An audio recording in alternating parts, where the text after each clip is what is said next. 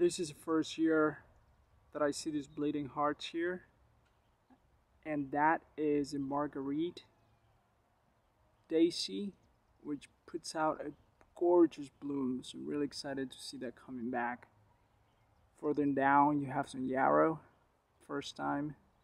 I think I planted it last year, so this is the second year it coming back.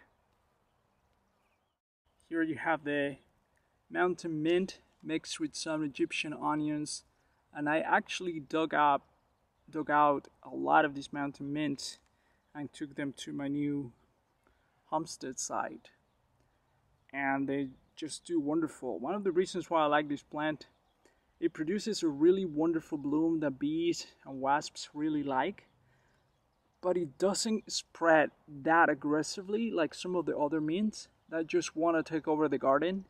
Mountain mint clumps and it spreads, but it does it very gently.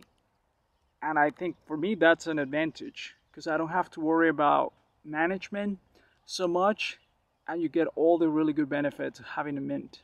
Very delicious mint. Here you have the comfrey, which is a famous permaculture plant, dynamic accumulator. I plant it everywhere.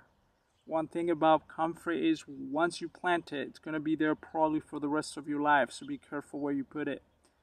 It doesn't spread, but once you break a root, that turns into a new plant. So if you disturb the roots at all, you're going to get a lot of new plants. And here is blooming. It's one of the earlier plants to bloom in the garden, and that's really good for the bees. This really is my first year seeing this plant in the garden. It's wild mustard. I believe it's also a spreader. But I'm really excited to see it here. It's a biennial. So essentially it will put out seeds this year that will germinate next year, but it won't bloom until the year after. But you can see already a lot of insects, a lot of bees are taking advantage of these. Very nice, quite a nice bloom. So definitely a plant for the hedges. It will produce a lot of seeds, so have to be careful about the spreading habit. But definitely a great addition to the garden. I mean, it blooms even before the daisies, which is really nice because I'm used to having the daisies to be my early bloomers. And this year we got wild mustard as one of the earlier plants to bloom here in the garden. And you see that path is just comfrey. The bronze fennel is sprouting really strongly. I have so much of it. And you have Egyptian onions that also need to be thin.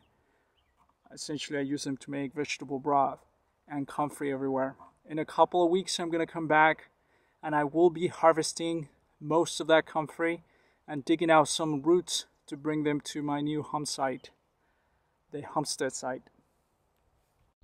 At this point in the garden, the garlic really is the highlight. I've been growing garlic on this particular site for about 4 or 5 years. Year after year, we really have an amazing harvest. This is one of the crops that I do believe it benefits from the not weed composting that we do because it's just so vigorous. It loves compost, and I pile the beds with compost at the end of the year and plant the garlic close, and it just grows with a lot of vitality. I probably fertilize it a couple of times. I either do a compost tea or I dilute seawater. Essentially, it's 1 part of seawater per 100 parts of fresh water, and I do that once or twice throughout the growing season until once I start to see that the lower leaves start to yellow, I stop watering altogether. The garlic is a wonderful crop. It's one crop that grows in the winter when nothing else is growing. It's a crop that you can plant, and especially if you're mulching, like you see here, the beds are heavily mulched with leaves. You can literally just walk away because you're not going to get a lot of pressure from weeds. And that's a theme for this garden. This particular site, we've been working here for about 5 years.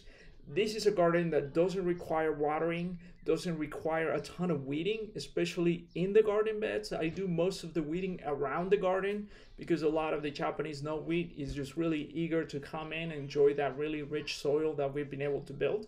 But the garden as a whole doesn't require a lot of maintenance, doesn't require constant watering. I probably come to this site maybe every 3 weeks, sometimes a month, and it looks wonderful. I mean, this morning it took me about an hour to do all the weeding. You can see some of the weeds here in the middle, and within an hour the garden looks just like someone has been here at least once a week. So definitely applying those permaculture principles you can create. There was a lot of work at the beginning to get the mulch and everything going, but once it's up and running, it's just really wonderful, and you get to enjoy the garden. At this point, this garden really is about enjoyment, about coming here, spending time in the garden, and finding things to do.